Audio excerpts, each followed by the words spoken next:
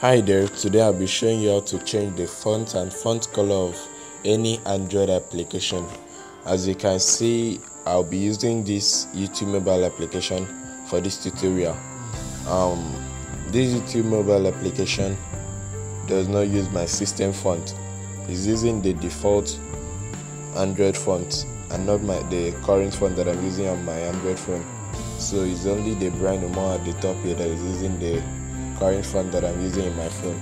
So I want to change the font of this app. I'm just using this app as an example. You can use it on any other application. What you need for this is iFont mobile application. It's there free on the Google Play Store. So just go and download it. Then there are lots of fonts here. Just download the font that you wish. I already have them, so I'll just move straight there. You also need root access for this to work because the iFont requires root.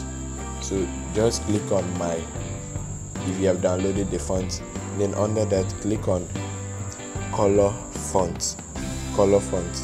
Click on the color font, and then it will load the list of all the applications that you have on your Android phone. So you choose the one that you wish to change the font and color. So since I'm using YouTube for this, I'll just click on YouTube, then click on enable. I'll select bold and italic because I want it to be bold and italic. And I'll select let me choose a font from the ones that I downloaded. I'll choose Darcy. Okay, then let me choose a color. Let me make it blue, so I'll choose blue.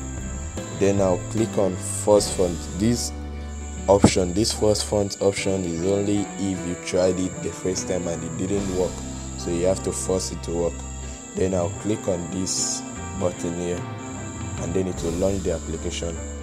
So I've clicked on it now, and then it will load the application. And as you can see here, my font has changed and also the color. Let me show you for example.